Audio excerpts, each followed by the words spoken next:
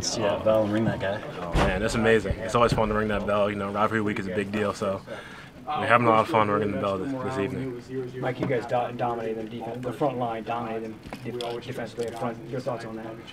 Well, we knew they're a good team. It's a great quarterback. We knew how to get in his face, so we just tried to get after him, attack him in the other game. But I feel like we played a really great game again, completely. Did you feel the offensive line was maybe a weakness and you guys could exploit that? I don't think that. I think they were a great bunch of group of guys and they played well. What has changed with you guys this year? Because you were not the strength you are this year, last year. I mean, even you yourself individually has become a completely different player, it seems. I don't know. I feel different.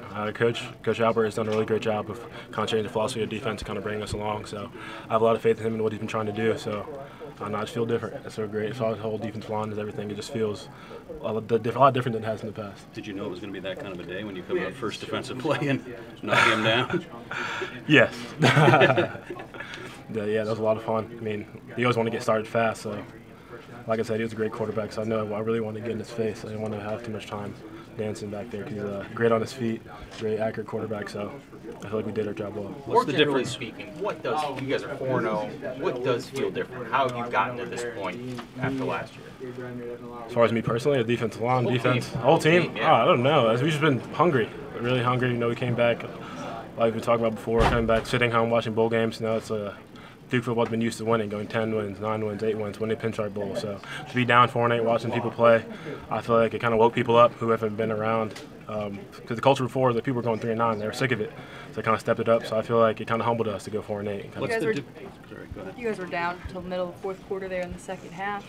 What was the key to getting this team to the point that it needed to be in to make that big play and change the game at the end? I mean, that's just the game of football. You're going to go down. Things are going to happen. People are going to make big plays, but you just got to keep going more steam, as we like to say, in our locker room. But, yeah, you just keep fighting. We just knew that, you know, no matter what happens here and there, but it's going to be a four-quarter game. We knew we were going to come in here and fight. It wasn't going to be easy. They didn't make it easy. They played a good game, so we just stayed hungry, kept fighting. What's the difference in satisfaction winning this game at your house versus winning it here at their place?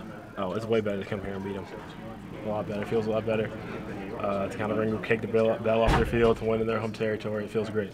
Do you feel as a defense you can win a game by yourselves? I mean, just because you guys were pretty dominant. Do you feel that, you know, when you need to, this defense can win a game? I do believe that we can step up and help our team win, but that no one side of the ball is ever going to get that done. You need defense, offense, special teams.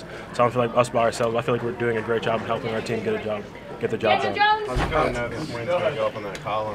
Oh, the weight room. Oh man, I was saying that on the sideline. I can't wait to see it up there. Yeah, I'm sure it'll be up there by the time we get there tomorrow morning for practice. After Surratt makes those couple of big runs, how did you guys change the way you defended him?